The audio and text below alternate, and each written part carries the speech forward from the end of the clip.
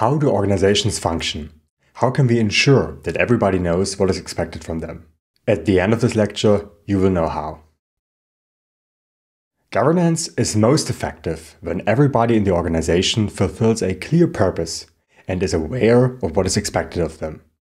For that reason, organizations develop formal roles and responsibilities that describe the individual activities personnel is obliged to perform on a daily basis. Typically, roles are associated to a job title that tell insiders and outsiders what they can expect from them.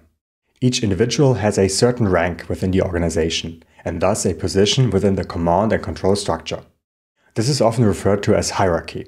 Typical ranks include associates, managers, senior managers, directors, vice presidents, and even C-level executives. To achieve the objectives of an organization, it is essential that everybody fulfills their roles and responsibilities. In order to do so, individuals need to possess the necessary skills for their assigned roles and responsibilities. Let's have a quick look at these three elements. Let's start with roles.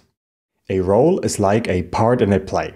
It's the specific position or job title a person holds in an organization, such as manager, technician, or customer service representative.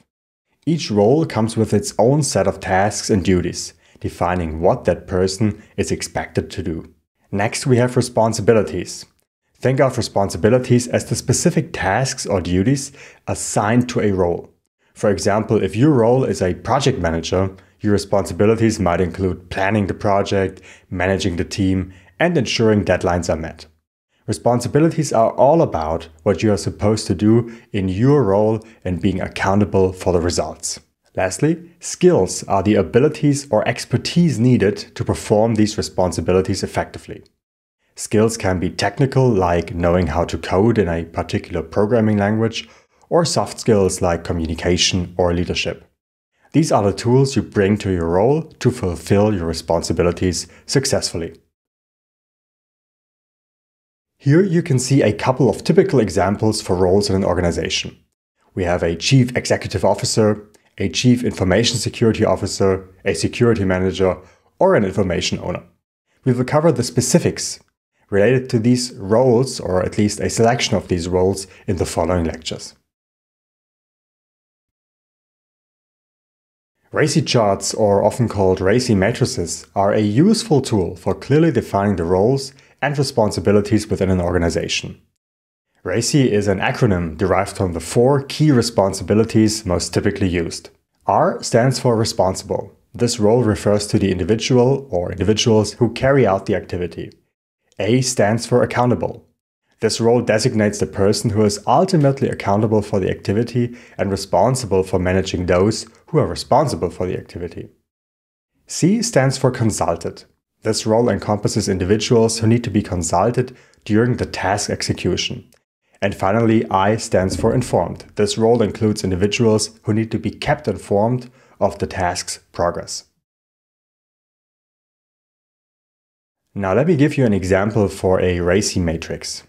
This is what a typical RACI matrix looks like. Each activity is associated with at least one role that holds accountability.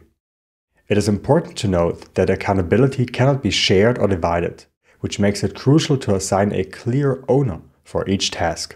The purpose of the RACI matrix is to ensure that everyone in the organization understands their responsibilities and obligations, leading to a clear line of communication and effective decision-making. By using this matrix, organizations can avoid confusion and overlap of duties, increase productivity, and achieve their goals more efficiently. I encourage you to study this example closely and consider how a RACI matrix can be applied in your own organization.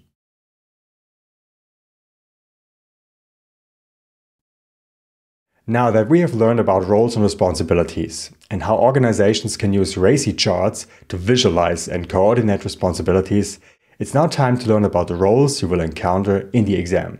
So see you in the next lecture.